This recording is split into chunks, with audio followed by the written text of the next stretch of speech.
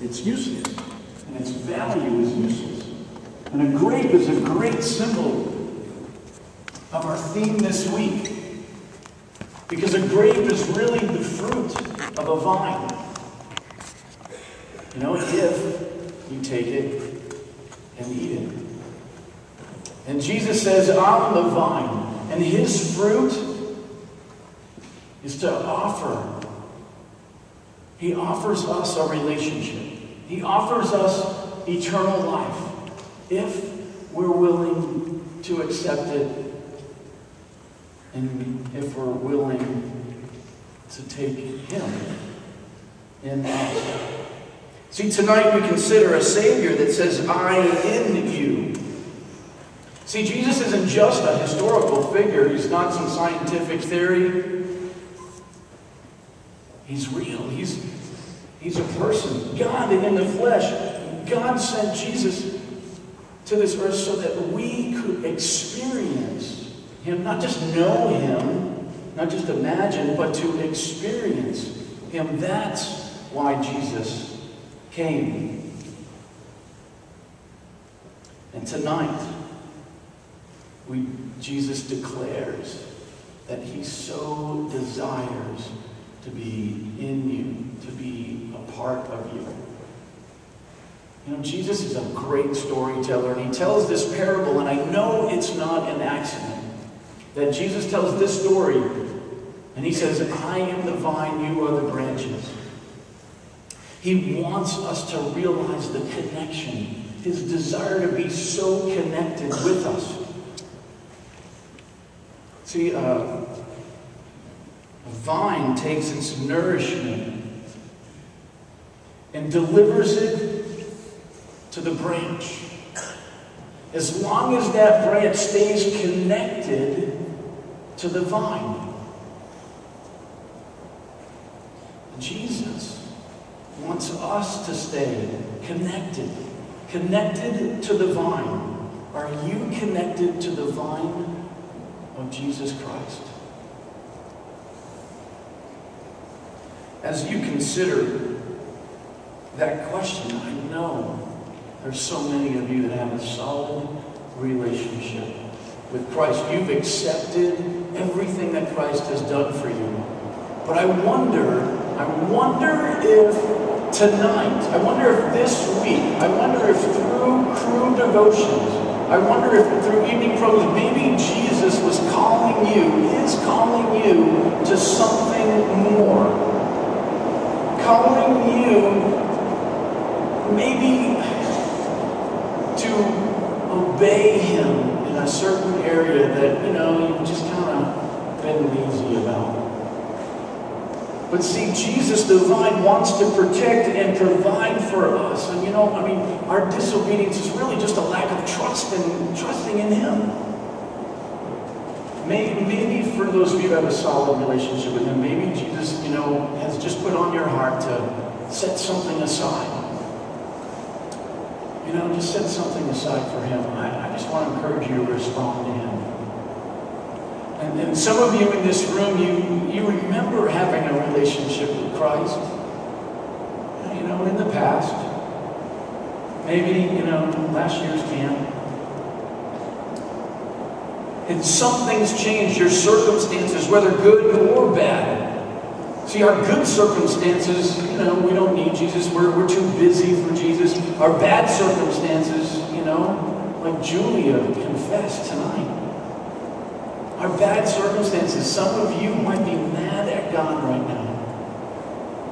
And please, I just want to encourage you.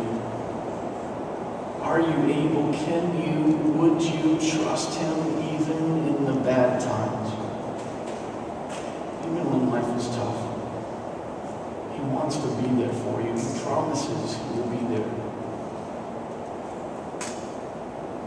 And there's some of you who have never said yes to this offer, to this gift of a relationship with Jesus, to this offer of eternal life, to spend eternity with our Creator who loves us and cares about us so much.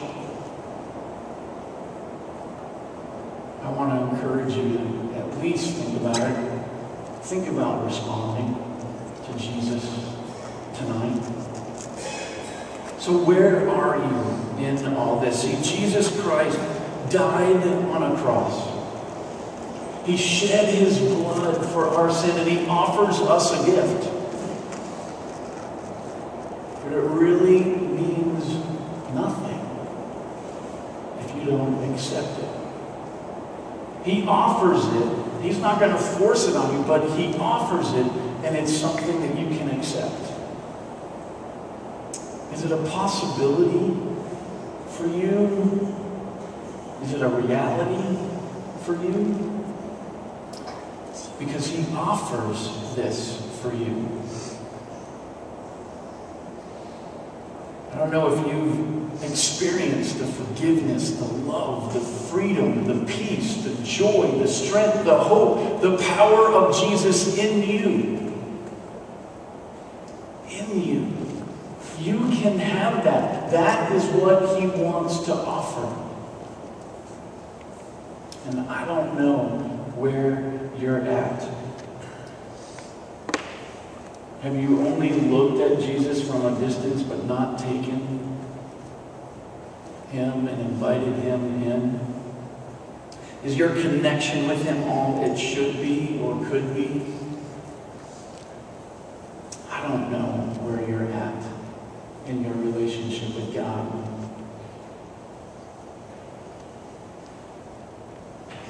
I know so many of you are probably just playing church. I mean, look, I love you guys. I mean, my daughter just started a youth group. And just for a moment, if I could put my daughter's face on each of you, if I had the time, I mean, if I could love you like that, I'm just sharing, not only as a speaker, not only as a youth pastor, but as a daddy. And I just want to encourage you, to stop playing church. I mean, I know you're one way at youth group, you're one way in front of the youth leaders, you're one way in front of the youth pastors. Maybe it's time for you to get off the fence and be the same. Remember I mentioned, that a follower of Christ is the only thing that encompasses all of us. The identity that the world gives you is not true. You are a child of the King. He loves you and cares about you more than you can even fathom. Stop playing. I don't know where you're at in your relationship with Christ, but I do know this. Listen to this. That his desire, Christ's desire for you to connect with you, took him all the way to the cross. He wants to be with you, wants to be in you, wants to help you, doesn't want you to do life alone.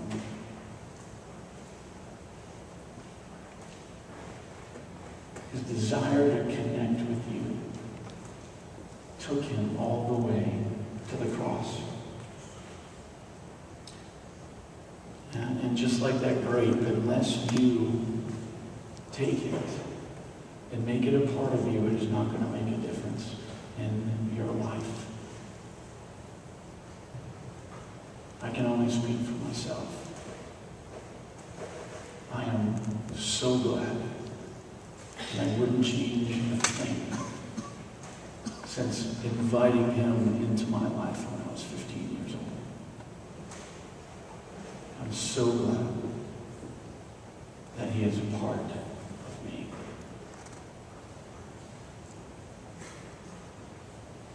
How are you going to respond? How are you going to respond?